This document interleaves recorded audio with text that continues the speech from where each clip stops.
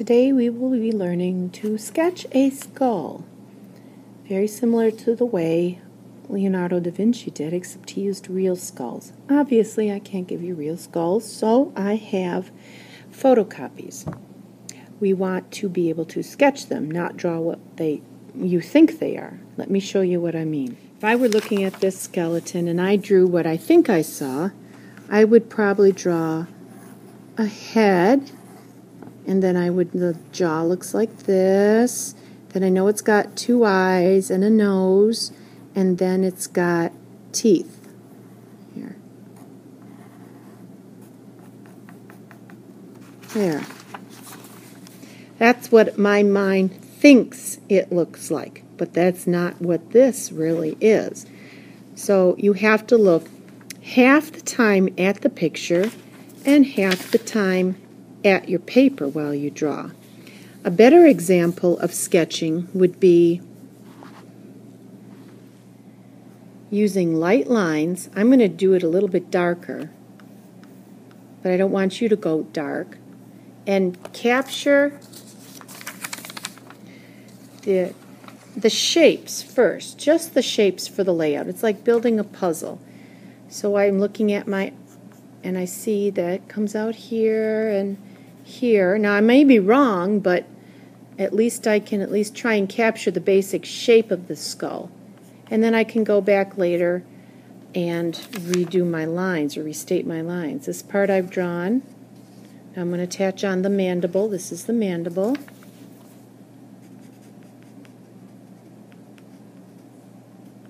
If I don't like the lines that I do, I can go back and go over them. I don't even need to erase this time. I'll pick which one I want to erase when it comes to that time. Now let's pick where we think that the eyes should go in. Here are the eyes, kind of up on like an angle a little bit. I don't know if you can see that or not. So I'm going to put these up on an angle a little bit. The approximate size, all we want is approximates now. This one goes up, almost touches. And then the nose seems to come down equally on both sides from the eyes. And it's a little bit crooked too. And then the teeth, don't even bother worrying about the teeth yet. You can just put a few of them in just to get an idea. This guy's got big front teeth. And they go all the way to here and stop. And then they go here and stop. That's the front teeth, upper jaw, and then the lower jaw is right here.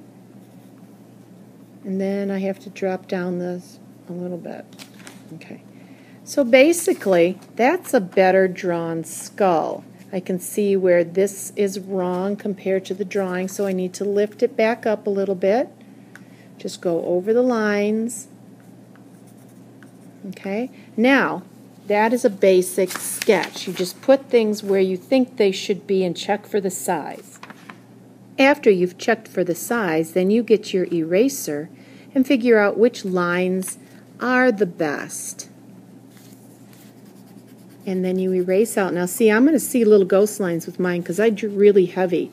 But that's so that everybody can see it on the iPad while it's being filmed. And then you pick the lines that you want, and then your work doesn't look as liney. I think the jaw goes in like this now. Here's where you're perfecting your lines. And this one goes up a little bit too, a little more. Alright, now my lines look better and not as sketchy, so then I start putting in details, like the shape of the eye could be fixed a little bit. There's a bone that goes over here and comes up.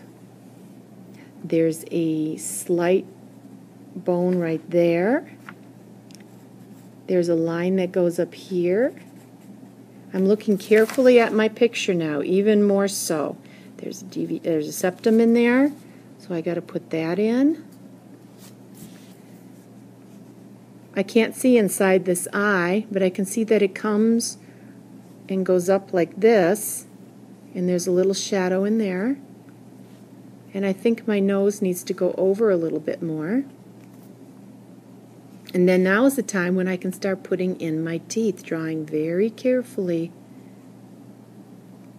and erasing out any lines that I don't need. So there is my teeth drawn in with the shadows, and then I tilt my pencil on the side, and then I can color in where the nose is, leaving that little line in the middle, and do the same with the eyes on the side of the lid. See how my pencil's on the side? Now I filled in my dark areas, but I noticed that some places like this are in shadow, and that shadow makes the bones show up more. So again, I put the shadow in by the side of the pencilette,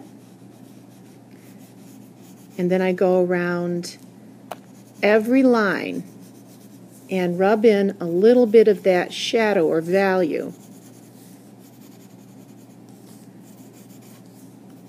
around every line that I've done. This will help give it more dimension and more looking like 3D. Here's some teeth up in his jaw I can see. Everywhere around here we've got a little bit of shadow. I'm comparing it to what I see on here, and then drawing the line around the edge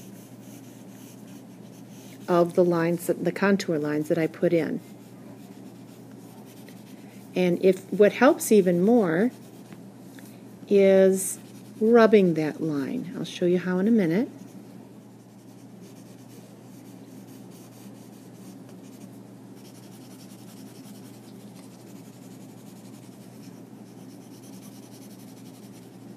Notice I'm putting it in really lightly.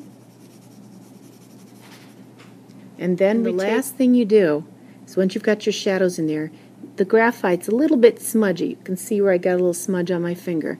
You just rub it. Don't rub it all over the whole thing, because some places need to be left white. But this will add just a little more dimension and blend your work just a little bit more. The pencils you're working with are very good for this. And then sign your name and date it. I'm just going to call this the 12th for 2012. And then we're going to put it on black paper and name tag it. If, for example, you've colored in too much, then you can take some out too with an eraser. You can erase out the parts that you think should be lighter. Gently wipe it off, and there you have a big white mark. So just rub the edges a little bit and it blends it right back in, and then it looks more natural like that. So you can lift off as well as place on.